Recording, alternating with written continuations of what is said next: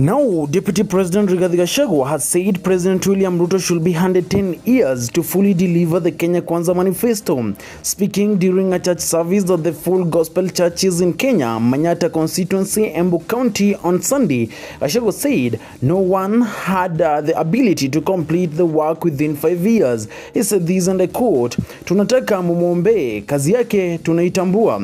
Hii kazi inataka miaka 10 ndio ikuwe kazi ya maana. Hakuna kazi ya maana unaweza fanya na miaka 5, patieni rais miaka yake 10." End of quote. Gachagua recounted the late President Moi Kibaki's tenure, saying when he got into office, his first 5 years had a lot of issues, but he finished well in his second term. He said this, and I quote, "Moi Kibaki term yake ya kwanza ilikuwa na matatizo mengi, lakini kwa ya pili alipanga mambo vizuri. Miaka 5 za kwanza ni ya kupanga mambo." End of quote. President Ruto had in June 2023 said his second term will be meaningless if he didn't achieve anything in his first term. He said this, and I quote, "I'm not here so that I can have a second term. I'm here because I want to make a difference." End of quote. He added that many people have been telling him to constantly think about his second term in office. He said this, and I quote, "I'm focused on the promises I gave to Kenyans.